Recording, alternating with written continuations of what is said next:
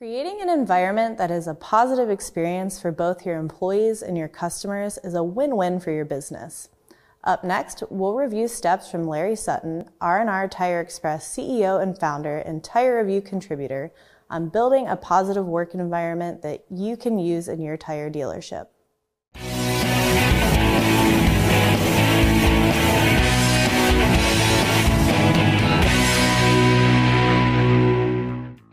One way to create a positive work environment is by thinking of your business as a reverse hierarchy.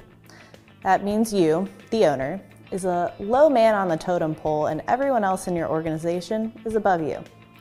This creates a situation where managers talk amongst themselves and other employees to find the answer to a problem. A lot of times, answers come from the people doing the work, not necessarily the people in charge.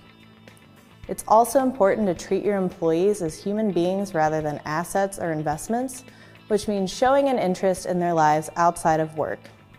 If an employee is going through a hardship, ask how you can help. This can foster a relationship built on trust, which is something good tire stores must have. To foster a good work environment, your store leader should be approachable. Leaders should be available to the store to answer any questions employees may have and should be visible in social environments. Work parties are one way to achieve that because they build camaraderie, and it's an opportunity for you to offer employees a good time, both of which create a positive work environment. The last simple step to creating a positive work environment is treating everyone with respect. Oftentimes, when employees treat others, colleagues, and customers how they want to be treated, it creates a positive energy in the workplace. Being polite and respectful to others is the foundation for effective leadership methods. I'm Danielle Hess, coming to you from the Tire Review Continental Tire Garage studio at Babcock's Media. Thanks for watching.